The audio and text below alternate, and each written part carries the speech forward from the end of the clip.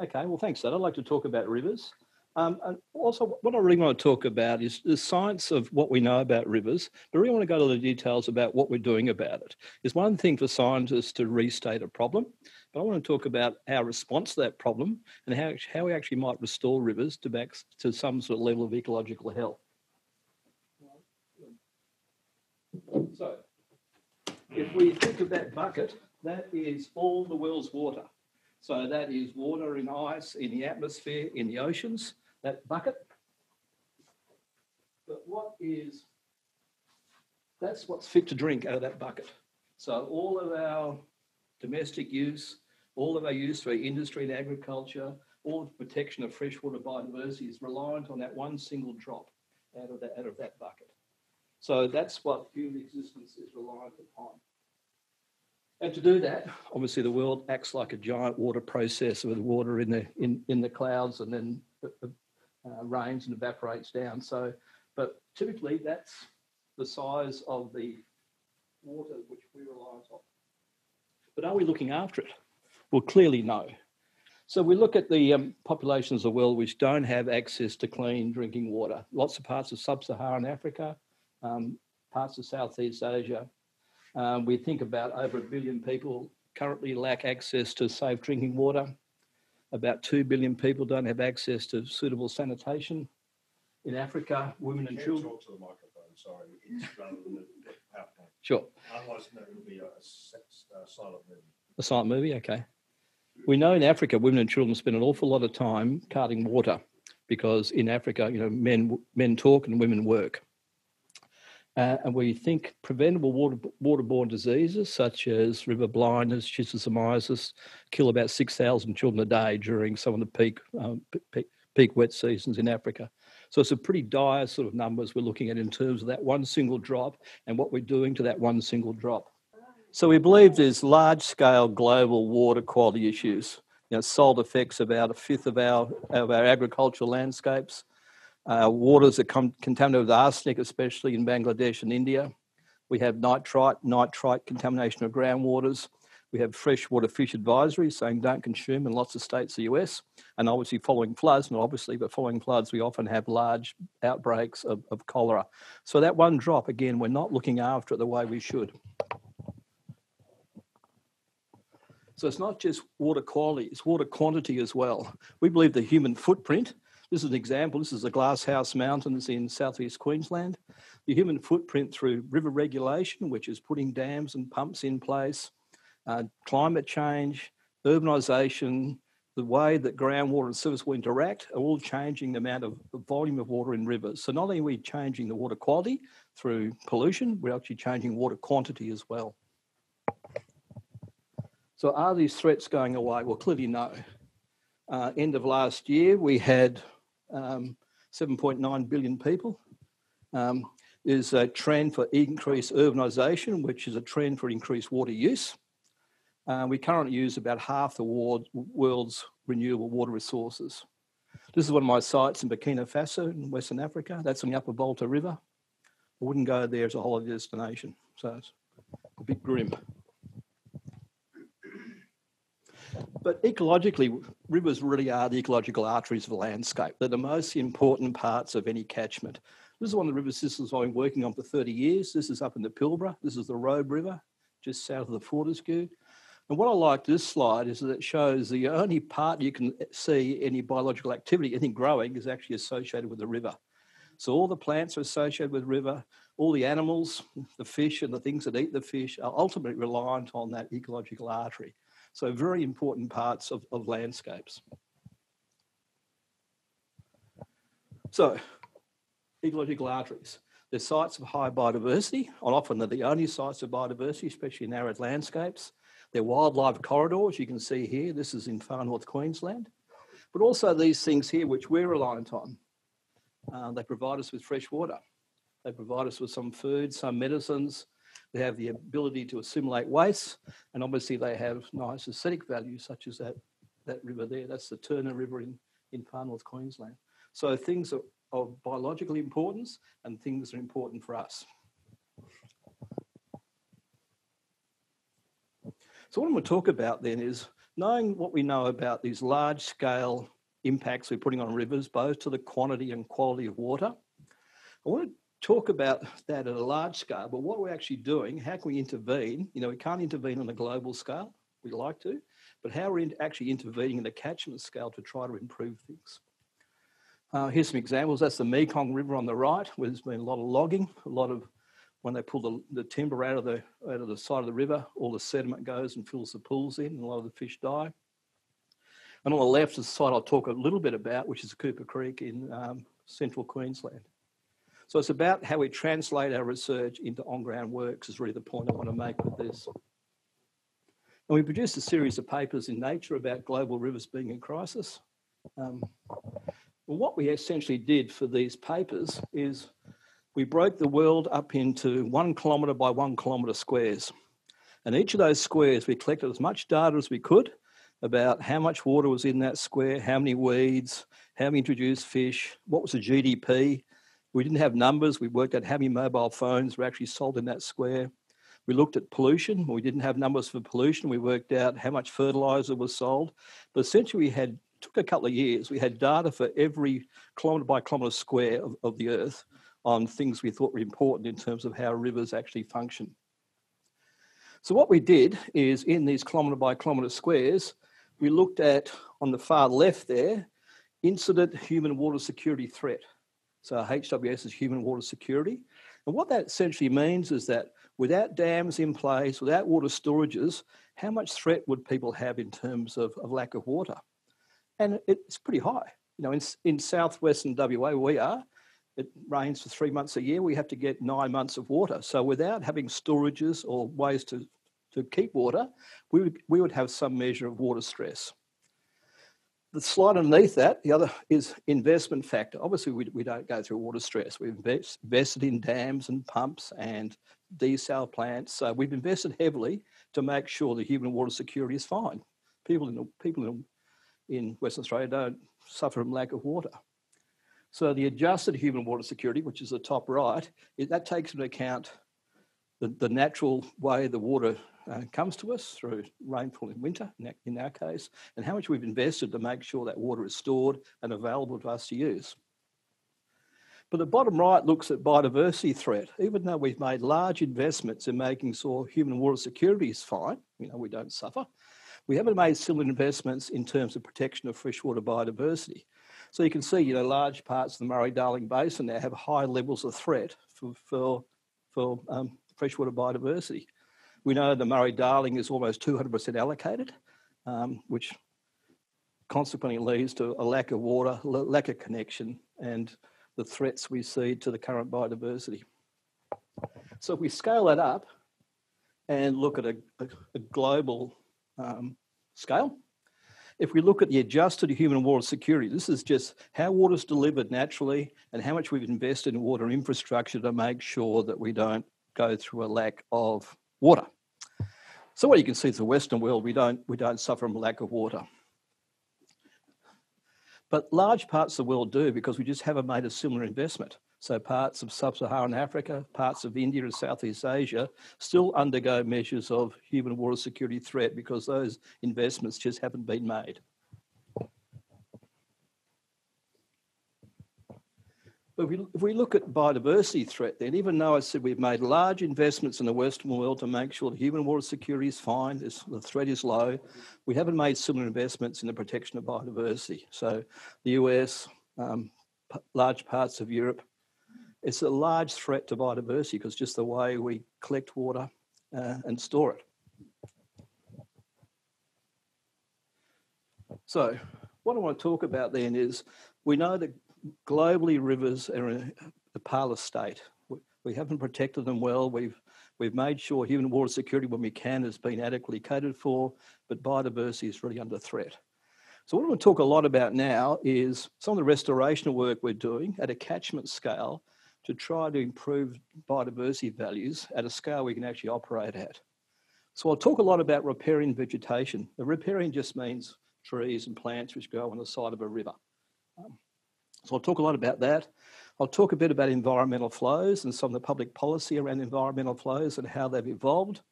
and a little bit about water quality, but mostly around, I'll talk about riparian restoration and the provision of environmental flows.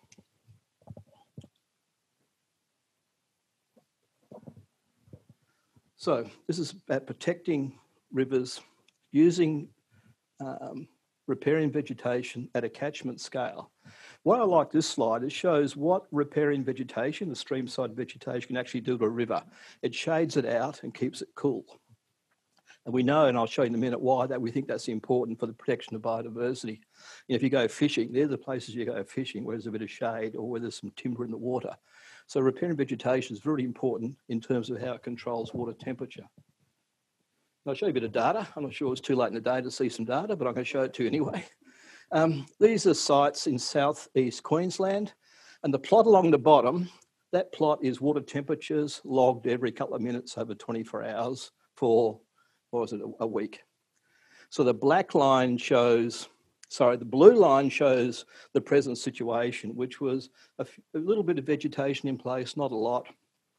The temperature would get up to about 27 during the day, drop down to about 20 at night.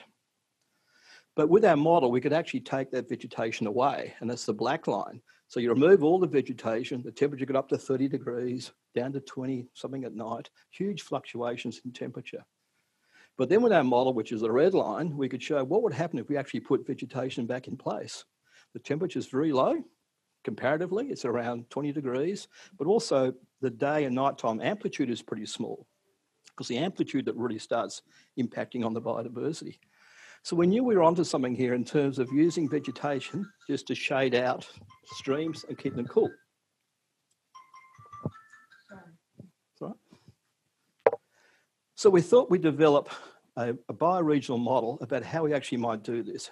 Where will we actually plant vegetation? What temperatures will we be aiming for to protect biodiversity? And we ran that model across. We had a national program, all these different places in Australia where we actually had good met data essentially. So we had sites from the cool temperate down in Tassie, subtropics in just north of Brisbane, up in the Kimberley. This is the Prince Regent River. If anybody's a budding freshwater ecologist, sample that river because we don't know what's in it. It takes a helicopter to get in there, but we really like to know what actually lives in that river. So a good field trip. Project, yeah. I suppose the point I want to make here, if it refreshes, is a latitude's important. You know, we had a range of sites from the Kimberley, the tropics, right down to the temperate. Twice. Oh, okay. What we've done here, and this is going to take a little bit of explaining, we had this fisheye camera which took a 180-degree photo upwards. So we put this in the river and take a photo above us, essentially. So what those plots show, am I going to get out of the screen here? The black is actually the shade from vegetation. The yellow is how the sun tracks down the channel. We had a program which had how the sun was actually tracking different times of the year. And the point I want to make is that in the tropics, the sun tracks down the channel quite a lot. So it puts a lot of light and heat into the rivers. As we move further south, the sun tracks more to the north. So the north bank becomes more important the further south we go. It's just, almost straight geometry, really. But what that means is that the further we move away from the tropics, the more important it became to revegetate and protect that north bank to cool down rivers rather than in the tropics. And this just shows when we exceeded those threshold levels and started growing nuisance algae and the water heated up far too much. So latitude's important. And also orientation's important. Again, this is a shot of a creek. That bit there's the river. The black bit's the shade. The yellow is how the sun tracks. So in a north-south running creek, the sun's only over the top of the channel for certain times of the day. It wasn't putting a lot of light and heat. But in an east-west running creek, the sun's tracked down the channel a lot. So it put a lot more light and heat into the rivers. So latitude's important, but also orientation, because if we're running east-west, it's going to take more effort and more shade to cool those rivers down compared to a north-south orientated creek. You with me? Is it good? So the critical thing is we know we can use vegetation to control shade, but what temperature we're aiming for? So what we've done here is what's called lethal dose testing. So we put bugs and fish in containers, heated them up, and found out when half of them died. So if God's a bug, I'm in a bit of trouble here because I sent a lot to the afterlife. But essentially what we found is around 21, 22 degrees is when a lot of our bugs, which are the bases of the food chain in the rivers, and a lot of the fish started dying off. So that became our target. We're actually quite surprised how low that temperature was. You know, Australia's not a cool place. But when you think about where Australia and the fauna actually evolved in Gondwana land, it was a lot further south where our fauna evolved. So it was used to being cool. With continental drift, the continents moved north and got warmer and warmer, but we still have this ancient Gondwanic fauna. The point I wanted to make is that we knew that we could plant vegetation in certain places to control temperature, and now we actually had a measure of what temperature we're aiming for. So then what we did, which will be the next slide, is work out for all those different regions in Australia what temperature the local fauna could handle before they all started floating to the surface and dying. So these became our threshold targets. This is what we knew from all our lethal dose testing, is when we started losing fish and bugs, which are the bases, I said, the bases of the food chain. Around Perth, we think it's around 22 degrees is our target value. In the north, around 29, the tropical species is a bit more resilient. And further south around Hobart, a bit more, of course, sensitive. So then we had to use our model to work out, well, how much shade does that take to keep a river below those threshold values? So around Perth, it takes about 70% shade to keep the water temperature below 22.5, which enable the fauna to survive. In the tropics, a bit more. In Tasmania, because it's already cold, a couple of sticks will probably do the job. But that became our target threshold then for replanting. So we knew we could control temperature by repairing shade. We knew what our target was. Then the question is, where do we put it in the landscape? We never, ever have the ability to get a whole catchment. Research programs just aren't that big and of that scale. So where in the catchment do we replant to keep the water temperature down below those threshold levels? How do we optimise the investment we have in restoration? So we came up with a number of ways to look at this. This is an example. This is actually a Tasmanian example. On the left here, this is just a vegetation map from the aerial photo, and we just mapped the vegetation as it was into three categories. The darker, the more shade it had. Then we used another model which worked out how much light actually hit each of those parts of the river, just based on its orientation, because I showed before that orientation was important. So we had these two things. We had how much vegetation is in place and how much solar radiation would hit that stream based on its orientation. And from that, we came up with a priority map. So, and this is quite interesting, because actually almost the opposite of what we've done in restoration in Australia. If this is a catchment system, usually we have a town down the bottom on a larger river. We plant a few trees around the town. It makes very little difference because the river's really vulnerable to what's happening upstream. Once the water's warm, it's really hard to cool it down. So our priority then became east-west running creeks, because we knew if we could keep those cooler, we could have a bigger impact. And the top part of the catchment rather than the bottom.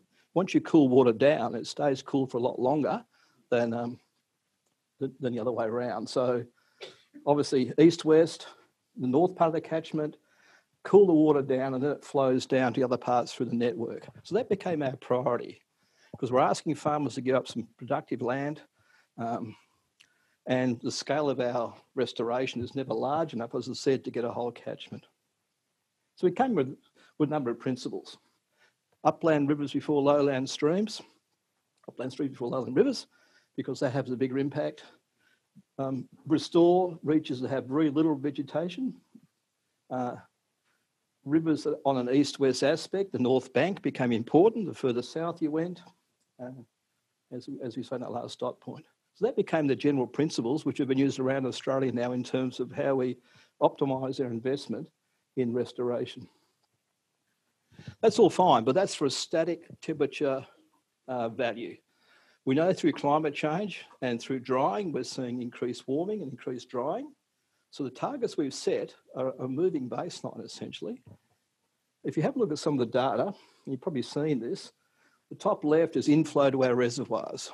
We've had about a 40% reduction in inflow to our dams over the last, from the 1960s onwards. And that's a continual trend of decreased flows. At the same time, we've seen increased temperatures as well. So you look at some of the data, since about the 60s, we've seen about a 0.8 degree rise in surface temperatures in the southwest against the 1960s baseline.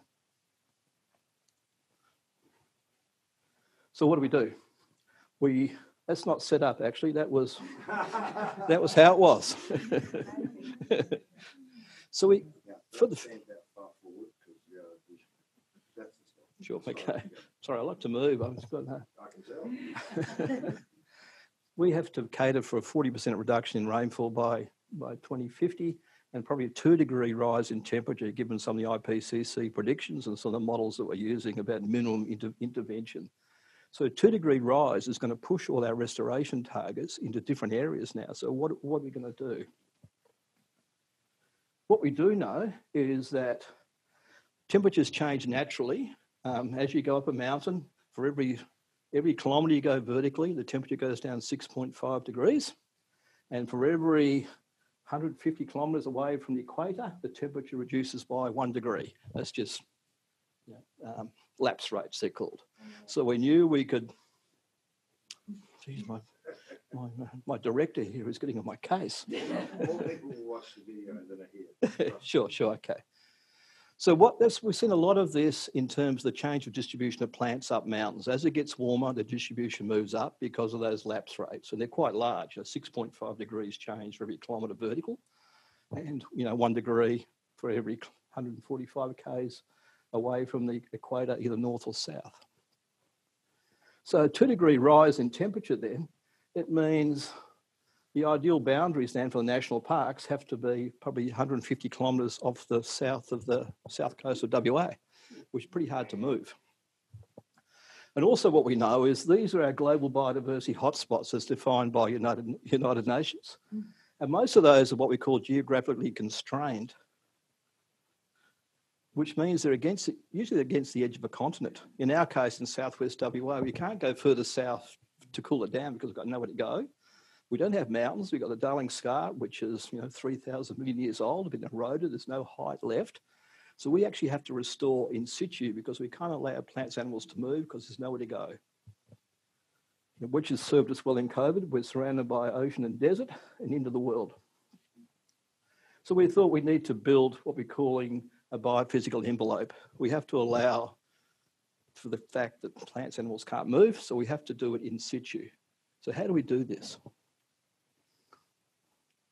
We go back to our temperature model then. If we're looking at a 2050 baseline of 2 degree rise, these become our restoration targets.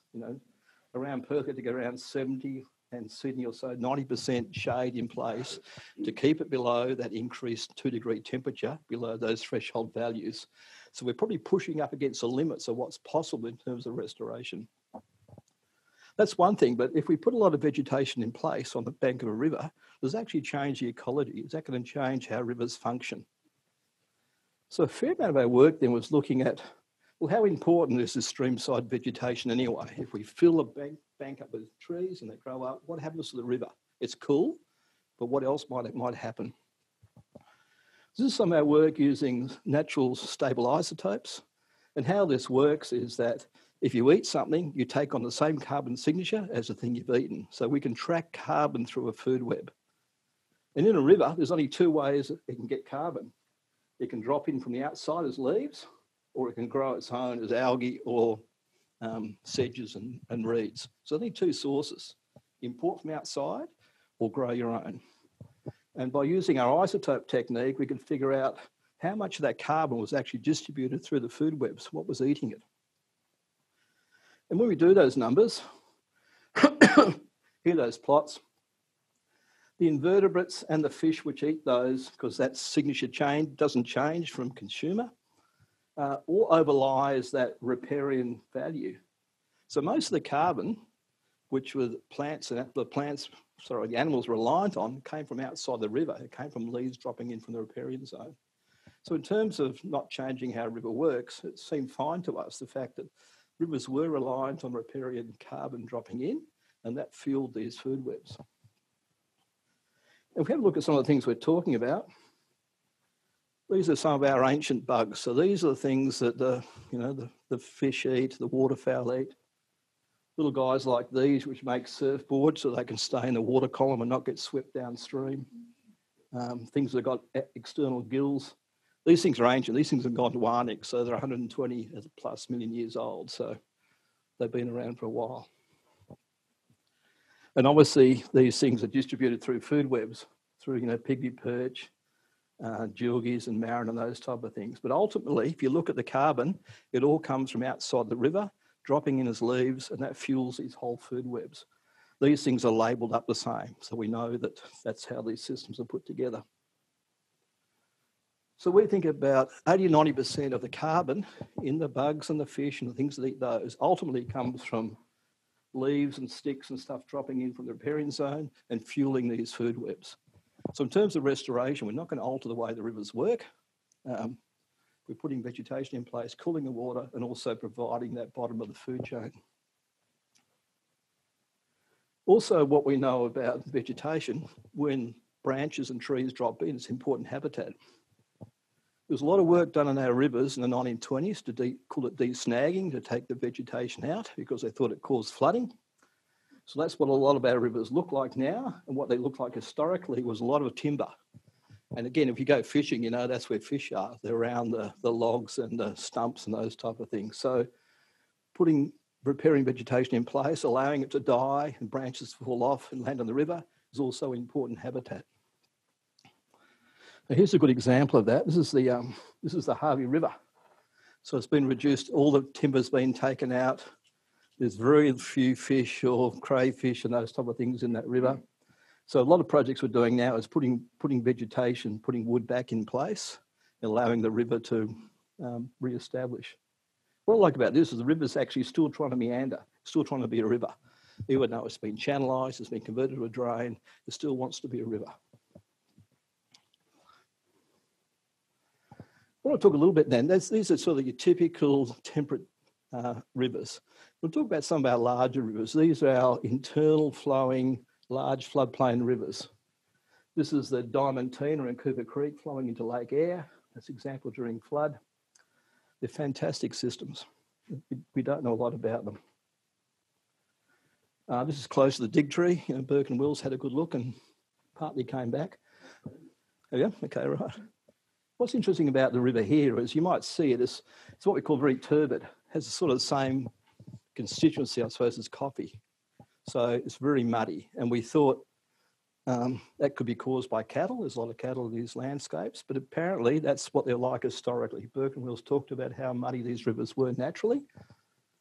So what we thought then is that because so little light can get into those rivers, then algal production can't be important because there's nothing to drive algae, nothing to make it grow because it's so muddy. So that's that same river there, that bit. We managed to sample during a flood. So from being 20 metres wide, it was about 30 or 40 kilometres wide during a flood. We're just lucky to get a sort of 1 in 50 year flood when we're out there. So when you see these floods, they sort of leave these sort of old ancient dunes behind. They become full of animals because everything's looking for refuge during these floods. And we measured, what we did during the dry is put these things in place, which just measures how much carbon is being burnt up, how much is being produced and how much is being burnt up. And we did that, you can't see it, with that right across the channel. So these things are data loggers, record every couple of minutes, and they tell us a lot about what carbon's doing. And what we found is, again, exactly opposite of what we thought. We thought these rivers are very turbid. There's no light getting in, so algal production can't be important because algae needs light to grow. What we found was, we call this bathtub ring. On the very outside of these pools, there's a really highly productive area which grew a lot of algae, producing about 3 grams per metre per year, per day, which is almost hydroponic in its rates. So that little bathtub ring was really pumping along. And again, with our isotope techniques, we found that little bathtub ring, again, was driving the whole food web. So shrimps, snails were eating that, and then they were being eaten by yellow belly and yabbies and those type of things. But ultimately, it was the opposite to what we found in the temperate areas. Repairing carbon wasn't very important. It was just that little bathtub ring around the outside of these pools which drove these food webs. And that made them very vulnerable then to cattle coming down and trampling it.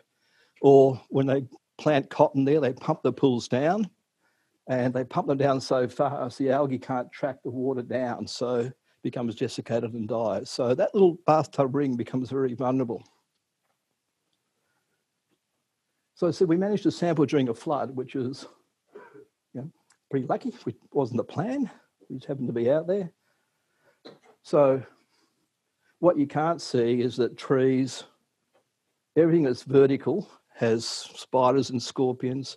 So in the end, we had to put plastic bags around our legs and tape them up, because if someone could see you as high ground and shoot up your legs. So got some nasty surprises. So plastic around the legs to keep the bugs out. So we went out and sampled the floodplain. As you can see, it's a very well-funded research program. We've got the experimental boat out there, and we did the same thing. We put these, they're called metabolism chambers. They just measure how much carbon is being produced or consumed out on the floodplain. And what we found was, out on the floodplain, 1 day of production, just 1 day, is the same as what these catchments produce in 82 years during the dry. So when the flood gets out in the floodplain, it switches on these huge rates of production, which enable these systems to sort of be resilient and carry on between these large flow events. So, rivers get obviously bad press for all the damage they do, but ecologically, they're a really important part of how these systems work. So what we're talking about, large systems, so I'll talk a bit about the tropics. I'll finish with this. Most of our water's in the north. Most of it's unregulated, which means there's no dams. There's only one major dam, which is Argyle on the Ord. Actually, it's so large, it changed the rotation of the Earth when they first put it in place. So when people see that water, they think, beaut, we can have that. So there's plans for the Kimberley Canal, because there's always the idea that water, when it goes out to sea in the tropics, is going to waste. So Barnett went to election with this canal. Obviously, when we did the analysis of it, the water from the north costs about $10 a kilolitre delivered to Perth. An iceberg, it costs about $7, so it's cheaper to bring an iceberg in from the Antarctic, anchor it off Fremantle and put a tap on it. Healthy rivers supply water about $1 a kilolitre. So it's about 10, 11 times the cost of what water is delivered to us now. But when you hear Seaway O'Connor or nation building, it's always going to be these large schemes which sort of scare us in terms of how rivers get forgotten about. So I'll talk a little bit. A lot of this then led to the discussion around what's called environmental flows. And what environmental flows essentially mean is that once you put a dam in place, what happens downstream from the dam? How much water we have to let go from a dam to maintain these things as still functioning rivers whilst doing the things we want them to do in terms of, this is a Kununurra diversion dam. Because we know when we put a dam in place, we change the whole way the river and the landscape connect, both upstream and downstream, how the river connects to the floodplain and how the river connects to the groundwater. So a lot of this work led to a lot of discussion around water policy. And essentially one of our guiding principles was the environment has to be considered a legitimate consumer of water, which was never the case in the past. Water was always bought by irrigators, and the environment was just never in the game because it wasn't seen as a legitimate consumer because nobody could fund it. So all these environmental water provisions now around considering the environment's legitimate consumer.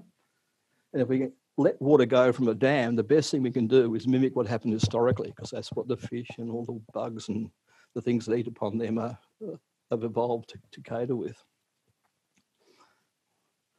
This is a bit of a messy slide, but all this really shows is that the point I want to make here is in our large rivers, the more connected they are, the more diversity of different types of bugs and fish you get, and the more diversity of different types of food you get.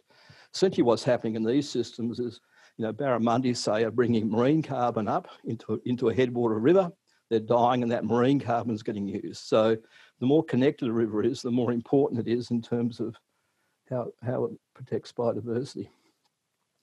So the argument about water going to waste, this shows the blue is sort of flows and the red is the 3-year lag, just showing after large flows, 3 years later, you get a huge catch of barramundi, and similar with prawns. So the water's not going to waste, it's fueling nursery habitats, and then 3 years later, you're getting a very good catch of barramundi.